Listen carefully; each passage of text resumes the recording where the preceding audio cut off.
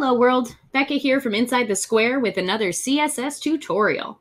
Today we're going to cover how to create a gradient button in your Squarespace website. In Squarespace, you have 3 button options: small, medium, and large. And the code we're covering today can affect all 3 of these buttons, or you can isolate just one button type. So first and foremost, to make changes to CSS, we need to go to our Custom CSS section. Under the Design tab, and then Custom CSS. Beneath this video, I have all 4 of the codes that we're going to cover today, but starting with the first one, let's look at what happens when we change all 3 of the buttons at once.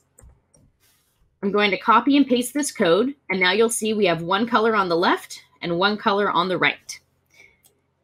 If black and white is not your color scheme, you can add your own custom colors by changing these hex codes right here. This first hex code is the color that will be displayed on the left. The second hex code is the one displayed on the right. I'm going to paste my own brand colors in there, and now we can see that it's updated. If you want to isolate just the small button, this code is also beneath the video. We'll replace this top line. This top line says, hey, Squarespace, let's change every single button element. Or you can tell it to change just the small button and leave the other 2 alone. You also have the option to edit just the medium button by replacing that word there, or just the large button by, again, replacing that word at the very end.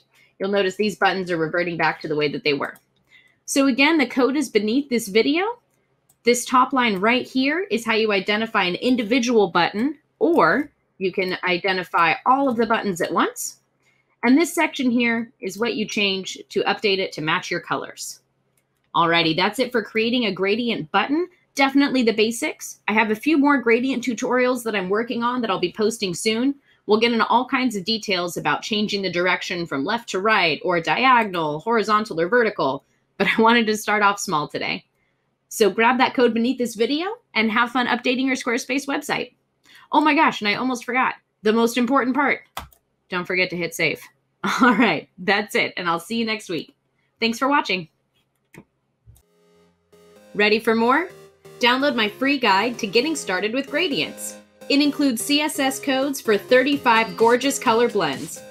Download it now at insidethesquare.co/gradient.